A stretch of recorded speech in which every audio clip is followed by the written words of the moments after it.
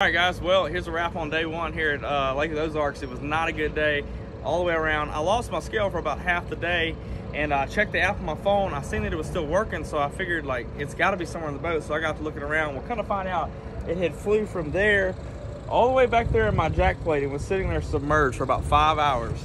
And I found it lodged back there, right there by the little motor for my jack plate, and got to use it the rest of the day. Finally caught a couple keepers and got on the board. But pretty cool. That thing was submerged all day long, still working good.